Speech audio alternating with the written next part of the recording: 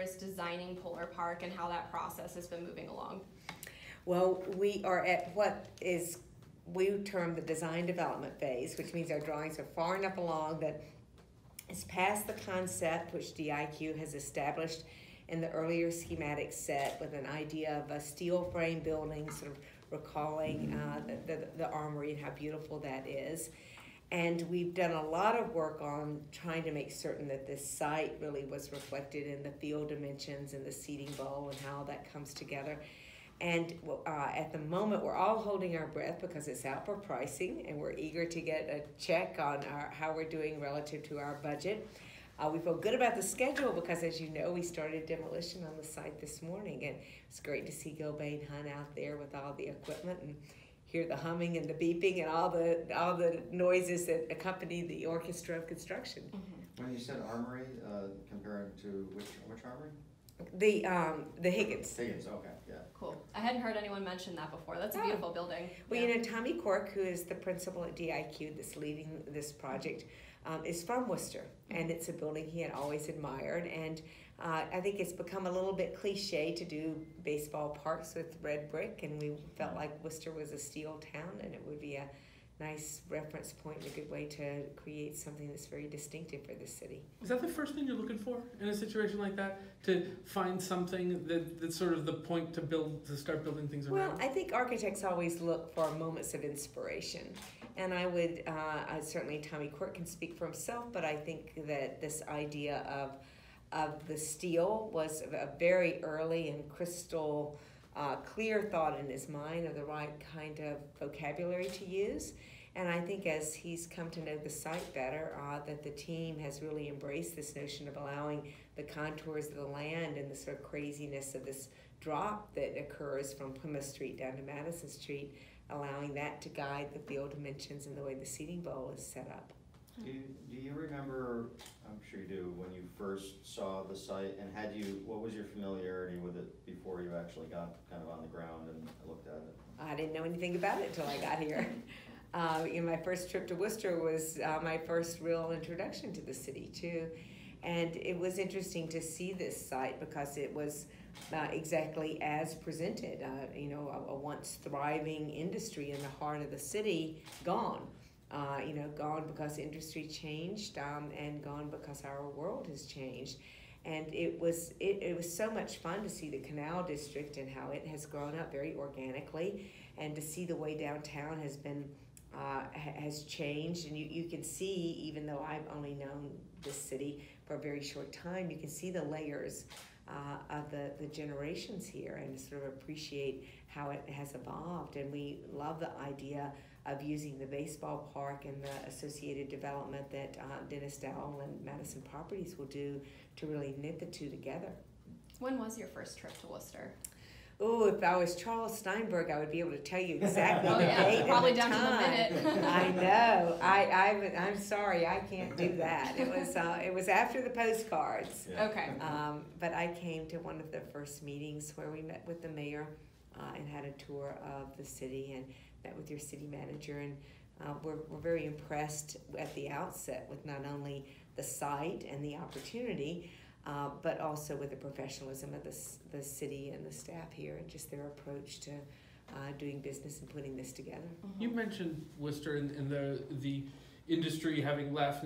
How much research do you do on a city just to feel like that you can feel it a little bit, to feel like you understand the city when you're starting to create those concepts? Well, I guess we all look at it different ways, but as a student of cities and literally a student of urban planning, I'm very familiar with how cities in the Northeast grew up and how important the industry base and the mills and the water, the presence of water in the trains, and you see a pattern in the Northeast, and Worcester's very much sort of that formula. So it's fascinating to read the history and see how it fits together, but it's not terribly different from other cities along the Blackstone Valley, and how the industry evolved around that river, and yet how it changed over time. Cities change with it, and of course you've got the benefit of being just a stone's throw away from Boston and its robust economy and the commuter train that takes you there, and I-90 if you can stomach it. So it's a really nice. How much time did you spend in the city to try to sort of match what you read with what you could observe? Well, my favorite time in the city is the unorganized time. We've certainly had wonderful tours and many introductions to lots of your very civic-minded community, and yet maybe the time I've enjoyed the most has been just the easy walks down Green Street and the time we spent just getting to know our site in particular and understand sort of how this elevation change is going to impact the ballpark in a significant way. And Larry Lucchino has always been very interested in any project we've taken on, how we include the community. And this community is so lively and active and engaged that it's been a real joy. Are you carrying like a notebook? Are you taking pictures? I don't have a notebook like Dr. Charles Steinberg has a notebook, if that's what you're wondering. I do have a notebook, actually. I have a notebook. I have a show and tell that might be, this is my notebook. Nice. This is my way of keeping up with what's going on at Polar Park. But I don't have the chronicle of the 500 plus comments that Dr. Shaw. Oh, I just more about like for you as you're walking along and you see something that sparks this in your mind. What's your sort of? Is it you keep this straight in your memory? Is there is there a crazy note someplace? Well, or? I'm sort of bad about using my camera as my note taker. I think those of us who have a heavy quadrant of the visual gene. Rely on the camera a lot. My son asked me the other day, he said, "Do you look at all those pictures?" I'm like, "Yep, I sure do." I sure do. I sort them by signs, I sort them by trees, I sort them by paving materials, I sort them by cities. It's a fun way to document things. Was there one thing you took a picture of that you remember that you'll go back to a bunch of times that you've done this that stands out that says, that struck you and you started like that was a seed in a way that you built other things off of? No, I would say that the thing that's probably been top of mind for me has been the city grid. You've got some beautiful maps of Worcester, and I always love going over to Birch Tree Bread and looking at the maps that are hanging on their walls and the evolution of the city. And so one of the most important things for us in this project was to look at the city grid and to think of how we could use the city grid to reunite the Canal District and downtown and the two sides of Kelly Square. And as you know from the Polar Park plans and the early work we did with Sasaki, the idea of extending Plymouth Street across to create a front door for the office building that will sit north of the ballpark and continuing Summit Street down is a very important organizers for the site. And I hope tell you a lot about our attitude about urbanity, that we didn't just want to land the ballpark there and try and create a ballpark first and then see how it fit in, but rather to sort of use the streets and the city grid as the organizing principles for how we approach Polar Park. In your mind, do you sort of walk the park or walk through how accessible it is? I mean, how do you approach that in terms of like really getting your head around like, okay, I'm coming from downtown, how am I getting to the park? Well, I think the hardest part is thinking about those elevation changes.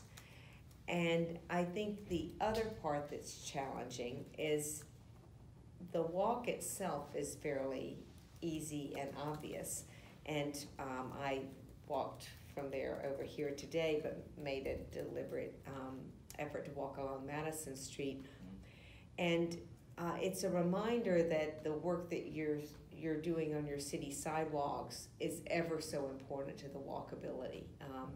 Just because as the crow flies it's short and obvious doesn't mean that it feels obvious when you've got 2 feet on the pavement. So I appreciate how much effort the city is putting into the sidewalks, the street trees, the lamping, the thought that we've had about making these underpasses feel like something really special rather than something Scary. that's scary. And they're beautiful, but not everyone would see them that way. Yeah, that's interesting, because I think there is kind of a mental block, and I've walked from here to the ballpark site before, and you do it, and it's like, oh, it's actually pretty walkable, but you don't think that it is. No. Until you do it. No, that's so, right. Like, how do you bridge that gap for the public to, What has surprised you about Worcester so far in your research of the city? I think the history of it is just amazing. We're always hearing of some new first in Worcester. Like, how did Worcester become home to all these firsts?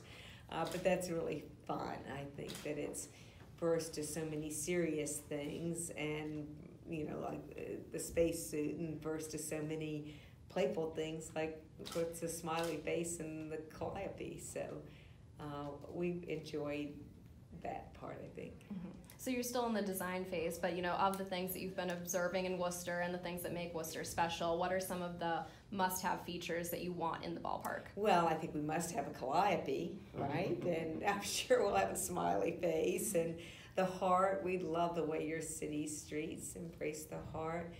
And I don't think you ever get out of the design phase. I think that's one of the things we all enjoy about this project so much, or projects like this, is that you start with urban planning and those principles, and you end with the presentation of graphics on your scoreboard and how people engage with it. And those things are ephemeral and they change over time. So I think we're sort of always in a design phase. We're always looking to evolve and to respond to our audience. And I think it'll be a lot of fun when we start playing baseball here to see how fans react. And we don't have any real sense of how the personality of the crowd will change from night to night. We expect there'll be some times during the course of the baseball season that the presence of the colleges will be where the accent is, and there'll be other times where the rich family life is sort of the evident in the number of kids that will be there. So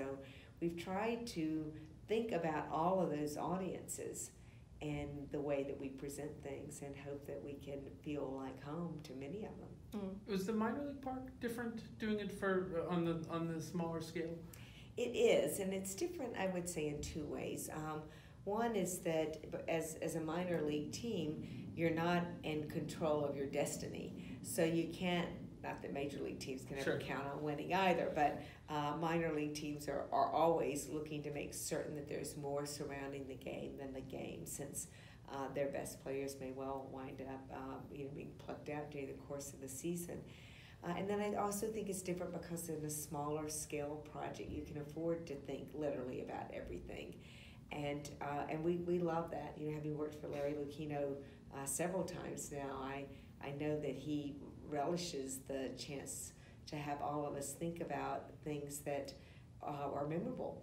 And Camden Yards, which was the first project that I did with him in Baltimore, today you don't think so much about the big statements that were made by saving the warehouse and the creation of Utah Street as a concourse inside the ballpark, as you think about the little things like the insignia in the end standard of the seat, or the flags that are on the flag court that note the teams in descending order they're standing. And it's just fun to have these things in baseball, that because there's no clock and because there's 9 innings of leisurely time to kind of get to know the fans around you, the players in front of you, and the park you're in, I think it gives us a rationale to want to put more stories in our architecture than perhaps you would with a library or a city hall or a school.